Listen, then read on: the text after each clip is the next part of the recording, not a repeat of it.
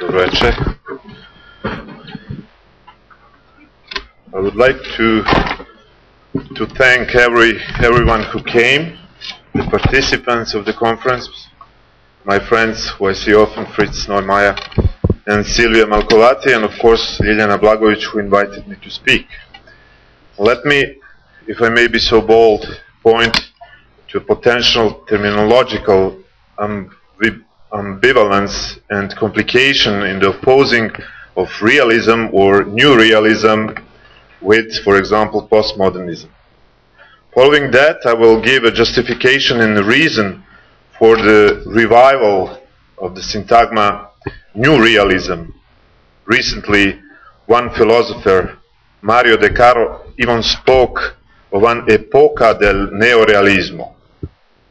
When I say that the emphasis on realism is brought back, I do not at all have in mind the very important thematization of one other philosopher, Hilary Putnam, such as metaphysical realism, internal and common sense realism, capital and lowercase r realism, etc. But rather I'm thinking of various manifestos and calls to realism made in this and the previous century. The reason this confrontation of realism, of new realism, and postmodernism could be entirely trivial is that the origin and use of these terms is not limited to a style or indeed to philosophy. In an interview 20 years ago, Putnam shows how difficult it is to differentiate continental French or postmodern philosophy and then attributes them to any individual philosopher. I do not think the same problem presents itself when Derrida or Foucault say that they have nothing to do with the postmodern, as when the architect, for example, Venturi, says so. The postmodern is first of all an architectural matter, which is the reason that on the ashes of postmodernism comes not a new realism, but just the opposite. For example, radical postmodernism. Radical postmodernism is a term coined by Charles Jencks and the theme of one of the latest issues of architectural design. In articles signed by Jencks, Colas, the FED, Collaborative, and others, postmodernism is defined as an incomplete project, and two facts were given as essential.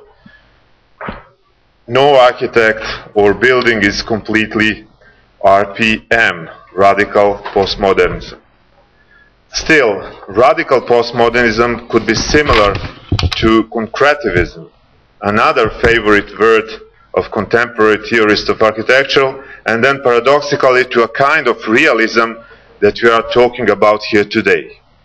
How then shall we justify this short syntagma neo or new realism, and how shall we overcome the various problems that realism prior to this, our own realism, faced?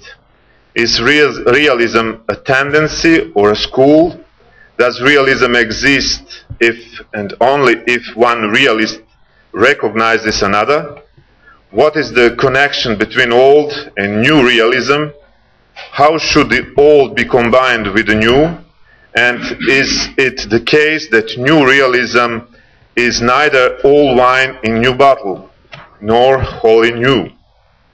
In light of this or some other kind of hesitation, which we will sooner or later resolve among us, new realism could be in permanent confrontation with a higher form of textualism, a hysteric or overbearing textualism, or with a combination of formalism and textualism. Let me specify that by textualism I do not at all mean the various bastardizations of the simplified sentence from Derrida about text, nor the conjoining of literature and philosophy which ought to remain opposed, nor the hysterical treatment of the text or document that should be immediately stopped. Since I have no true answer to whether new realism is in perpetual resistance or whether the real is exclusively that which is indestructible and returning, always returning in the end. For example, Lyotard uses the syntagma l'extrême réel, and Roland Barthes, if you will recall his famous text Reality Effect, talks about concrete reality. Concrete is always a weapon against meaning. That was the sentence phrase of Roland Barthes. Concrete is always a weapon against meaning. Or whether the real is that which remains after everything else has completely burned down. It seems that now would be quite simple to bring up the program and first platform of 6 realists written 100 years ago, and their 1912 book, The New Realism.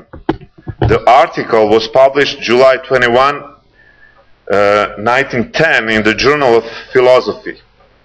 The book came out in 1912 in New York, authored by several philosophers, 6 philosophers. This program or manifesto could be quite useful to architects. So what is New Realism? The six philosophers insist on a few aspects. Although necessarily polemical in tone, New Realism must be a complete philosophy, or must at least show promise of completeness. The New Realism is not an accident, nor a tour de force, nor an isolated and curious speculative eruption.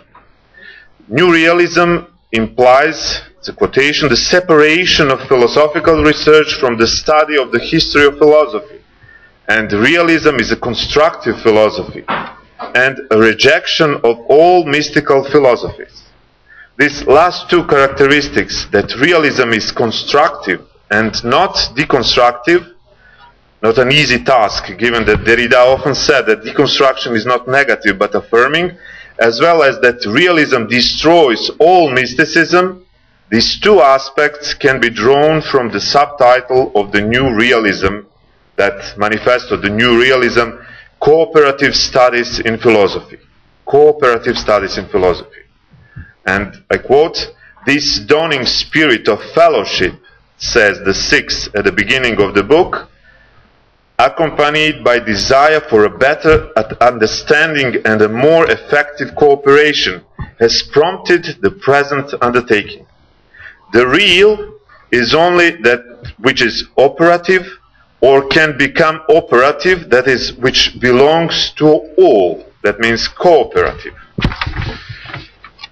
Meaning the idea that it's possible to work together and fix the text or architectural object, the idea that it's possible to think and discuss together, construct projects together.